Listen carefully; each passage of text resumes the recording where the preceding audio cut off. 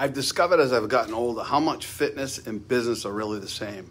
Everyone is always looking for the new fad to lose weight or gain weight so they can get in better shape. People in business are always looking for the new fad to do more business, the latest tech tools, or how do they get more leads. And they overlook the discipline, or that dirty four-letter word called work. If we just master the habits and live in the day we're in, which is basically the only thing we have control over, execute the tasks, whether that's eating better, exercising, or in my business, calling the damn leads, and then repeating those tasks the next day and the next day and the next day over a long period of time, it's absolutely amazing what happens. The problem is we don't get a success on day one or day two or even month one or month two, so we quit.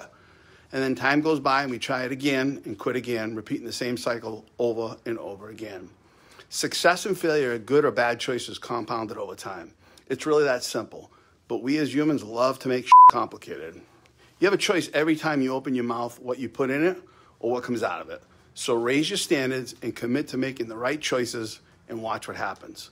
Stop being interested and stop being committed to your goals, dreams, and desires. You absolutely have the power.